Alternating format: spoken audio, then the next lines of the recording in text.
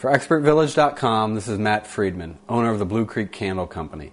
In this clip, we'll be talking about the history of candles. To find out more about my candles, please visit my website. Alright, well, as you can imagine, just like we need light today after the sun goes down, our earliest ancestors needed to find a way to light their caves or light the paths that they walked on at night. What they were able to come up with was a candle that was made out of tallow. The tallow is a wax derivative from the fat of the pigs and the goats and the sheep that they had available to them at that time. Now, tallow is extremely smoky, it doesn't have a very pleasant smell, and it was extremely greasy. But it provided them with what they needed in order to create a candle. And that's essentially all that was used until around the 13th century. In the Middle Ages, we had the introduction of beeswax. The beeswax is a very sweet-smelling wax. It burned longer than tallow. The only downside to it at the time was that it was very expensive. And with that in mind, beeswax was really reserved for the very affluent families of the time and religious and ceremonial purposes. And that's pretty much what we used up until around the 18th century with the discovery of what's called spermaceti.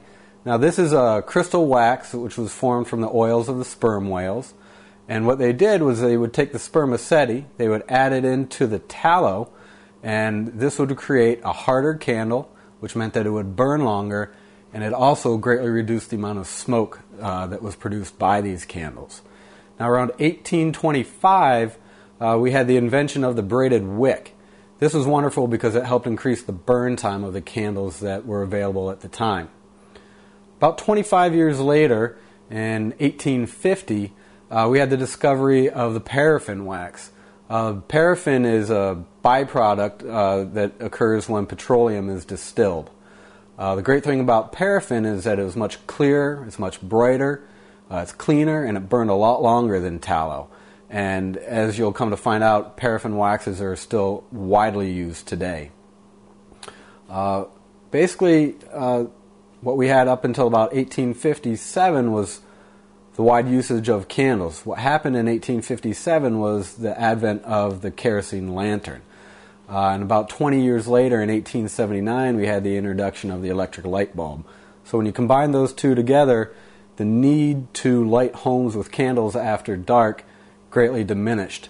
And that pretty much leads us to where we are today, where candles are still used very widely in homes. 7 out of 10 homes always have a candle.